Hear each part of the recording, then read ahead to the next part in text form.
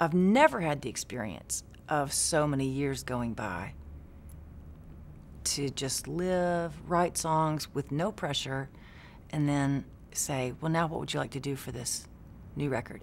I would come home and I'd walk in the hall from the back door and shout out to Vince. I said, I'm levitating, right? 3 feet off the ground. I can feel it. I can feel it. I'm not even walking on the ground. This is just, it feels like the best kind of play.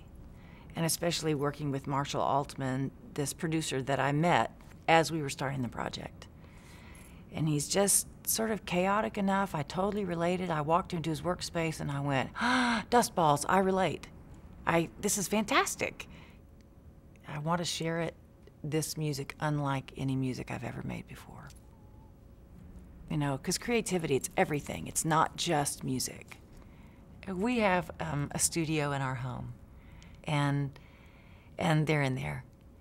And it's funny because we have gatherings and people want to go into the studio. They want to see Vince's guitars and look at the photographs and see Grammys.